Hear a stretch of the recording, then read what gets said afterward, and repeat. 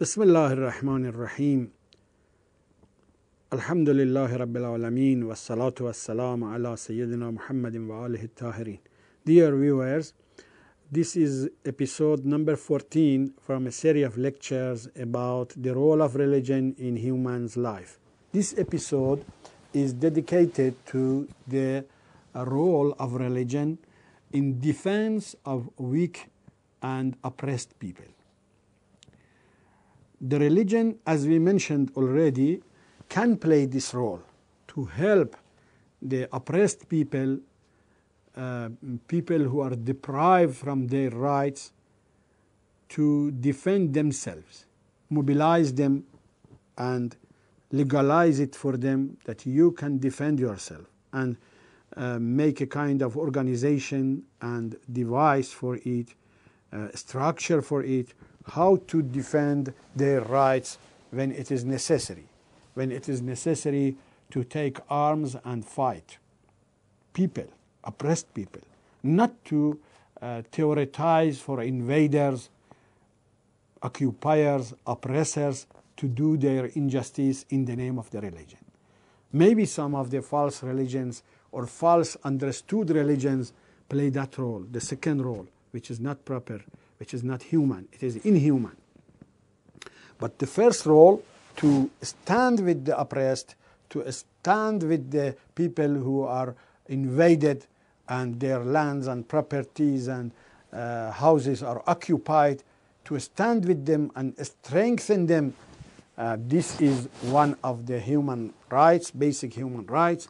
And then the religion which plays this role is a humanistic religion, is a philanthropist religion, and is a good religion. This is a good and positive role that a religion can play in this regard.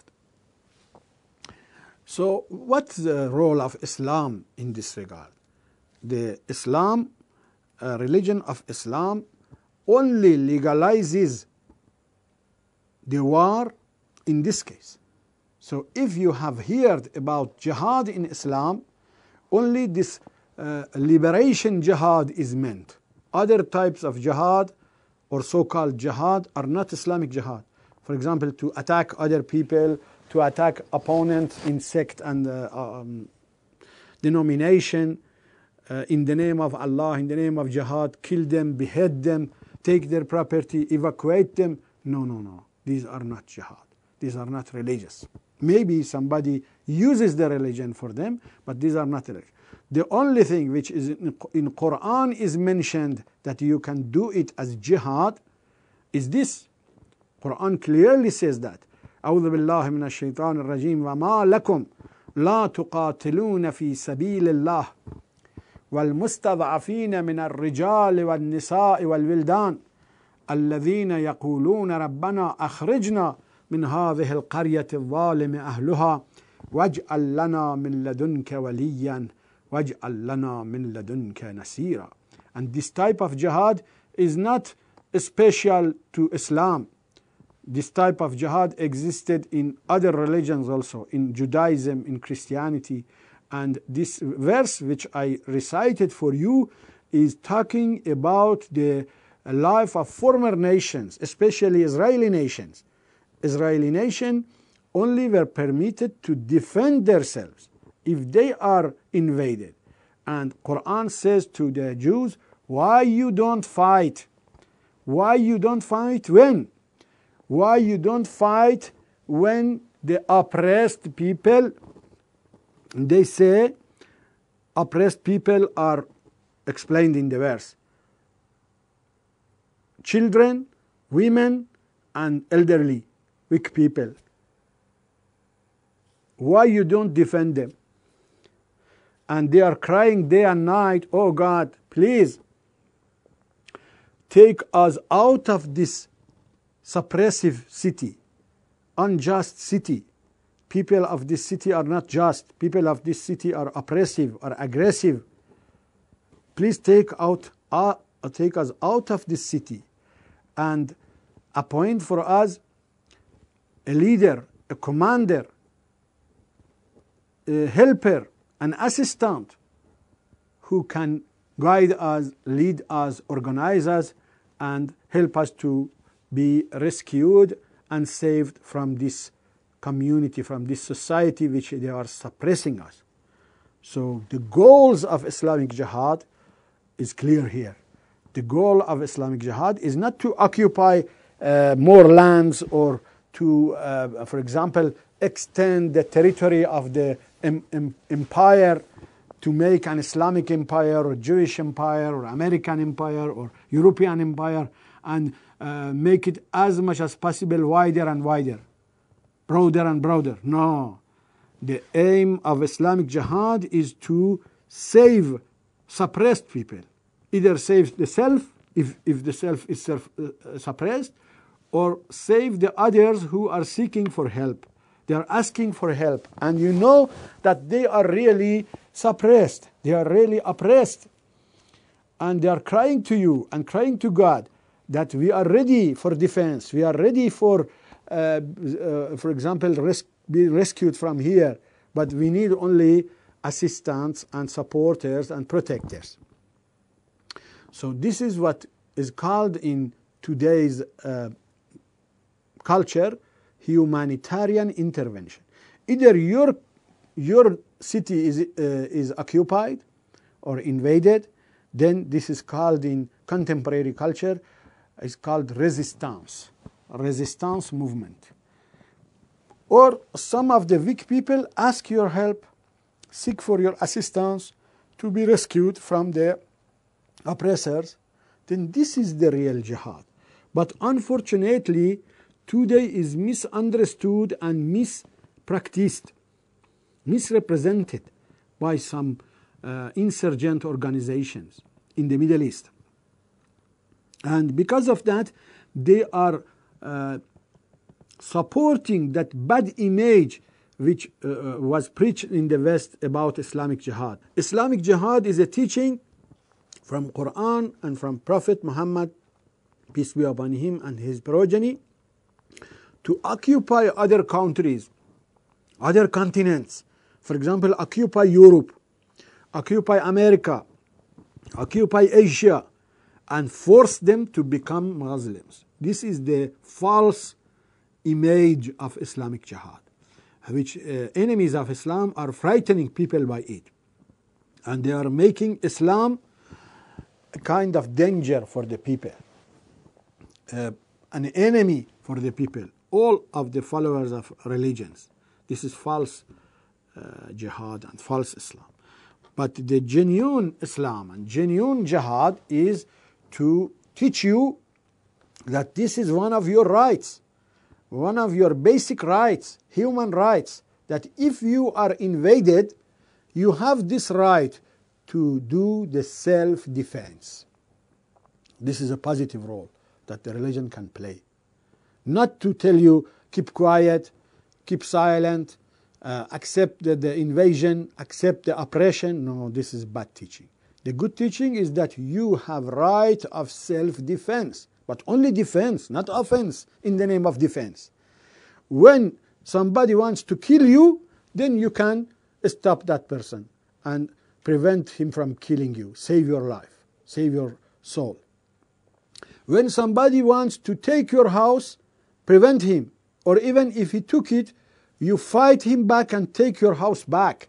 This is the basic right which exists in all of the civilizations, in all of the cultures, and for sure the religious culture, the religious civilization should contain this right for people who are oppressed and who are aggressed. This is the role that the religion can play, and we find that this role is played by religions. For example, by Islam, by Christianity. We had, for example, liberation theology in South America. We have real jihad resistance for Palestinians, for Lebanese, for others, for the Muslim countries which were colonialized by the Western countries. For example, Algerians were able to liberate their country from the occupation of France by this belief from Islam, jihad. Iraqis were able to occupy, to take back their country release their country from occupation of British people by this idea. Even Iranians, they used this teaching, this belief, to cope with the occupation of Russians and the British people in north and south of Iran and many, many countries.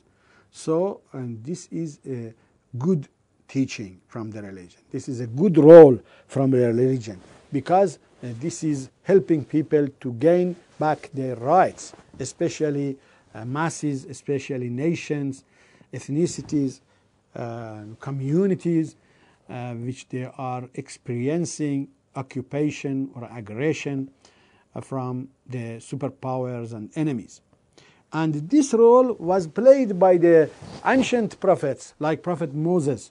Prophet Moses was able to rescue nation of Israel from Egypt in the time that Egyptian people, especially the government, especially the head of government, Pharaoh, was aggressing them and suppressing them, mistreating them, treating them with injustice. So Allah subhanahu wa ta'ala gave this decree to Moses and his brother Harun, as I told you in former sessions, and then Allah told Moses to take the nation of Israel out of the Egypt. And asri bi ibadi laylan innakum muttaba'un. Take my nation, my servants, out of Egypt, and you are followed by troops of Pharaoh, but I will defend you and destroy them. And this happened. And even Prophet Jesus, peace be upon him, especially in his last days of life, he was preaching his companions, disciples, to do the defense. And even as it is told, Prophet Jesus himself, he participated in some of the defensive wars for Jews, because Jews in that time, they were suffering from occupation and colonialization of their land where they were living, because Romans, Greek people, they occupied their land and they were mistreating them. So in that time, the religion played this role. In the time of Jesus Christ, before Jesus Christ, after Jesus Christ, and in the time of Prophet Muhammad, peace be upon him. You know that some of the operations which were done after the Prophet were also continuation of the defense. For example, when they invaded Syria, Palestine, Lebanon, Jordan, these areas were Arab populated areas, Arab dominated areas, Semitic dominated areas, but for centuries and centuries were occupied by Romans and Greek people. So they needed for help to kick out these occupiers and superpowers from their territories. So Muslims helped them to do this. And for example, Iraq also, it belonged to Iran, but Iran was mistreating, in that time, Persian Empire was mistreating Arabs of this area, while they wanted to live in peace and cooperation with Iranians. But some of the kings of Iran were mistreating Arabs of this area and this era. So Muslims helped them. And in the time of Prophet himself, peace be upon him and his progeny, in life of the Prophet, the war which happened between Muslims and non-Muslims, all of the war and conflicts were defensive and were for unification of Arabia, Arabian Peninsula. The glorious Prophet of Islam did not attack any other country, neighboring countries, in his life. All of his operations, which are called Ghazawat, he led them, commanded them directly, and those who were under his supervision, but he sent troops for the operations, which are called Saraya. They are about 120. All of them were defensive. Even he did not start the defense very early. He started it very late, For example, 13 years of mistreatment and torture and oppression from pagans and idol worshippers and polytheists happened in Mecca, he did not issue for them any permission to defend, because Allah subhanahu wa ta'ala did not reveal it to him. But when they migrated to Medina and established the city-state of Medina and government of the Prophet, after some months, the first verse of jihad was revealed to the Prophet. And in this first verse of jihad also Allah subhanahu wa ta'ala emphasizes on the defense and defensive nature of Islamic jihad and says, أعوذ بالله من الشيطان الرجيم أذن للذين يقاتلون بأنهم ظلموا وأن الله على نصرهم لقدير. Allah says, يقاتلون, those who know Arabic and Arabic grammar and literature, rhetorics, they know that yuqatalun means those who are offended, those who did not start the war. They are not offenders, they are defenders, and the war started from the enemy's side and imposed upon them. This is the first reason for defense and permission for defensive war. The second reason, even this defense is not in the situation that they are oppressors. They are oppressed. The war is unjustly imposed on them. They did not mistreat others and provoke them and cause for the war. The enemies are cause of war. They want to either impose their ideas and religion upon the Muslims, or they want to occupy their territories, or they want to take their properties. So, Muslims are oppressed. War is started by the enemy, they are oppressed, and أَنَّ اللَّهَ عَلَى نَصْرِهِمْ لَقَدِيرٌ. It is possible for Allah subhanahu wa ta'ala to help them and make them win the war. So they have all of the things Allah subhanahu wa ta'ala put under their disposal, like warriors, combatants, weapon, and organization and tactic and everything. So when they have it and they can get rid of the oppression and aggression, so it is necessary, it is obligatory. Not only it is permitted, but even it is obligatory to get rid from oppression. This is the religious war and jihad in Islam, not to attack on other cities or countries and take their properties and look for usurp and power and wealth in the name of religion. No, never, never. So this is the role, the positive role, the real role, the genuine role which the religion can play in the field of security and defense. So the different wars, at least 3 types of war are permitted in the religion. One is this, defense. Another one against those who make threat for the security of the people of the country. And another one, those who are out of the law. They are rebellions against the law. So we call them jihad al-difa, قتال أهل الباغي, and قتال المحاربين. So all of them are for justice, in behalf of justice, and for security, and for the benefit of the society and human being, not against it, not to impose, and even not to start the violence. All of the violences and injustices are started by the enemies or by certain powers and forces.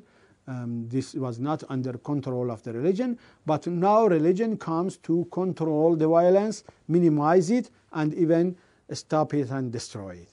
So this is the role, the real role which the religion played and should play in the life of mankind. Thank you very much for your patient listening, and God bless you, peace be upon you and with you. Wassalamu alaikum wa rahmatullahi wa barakatuh.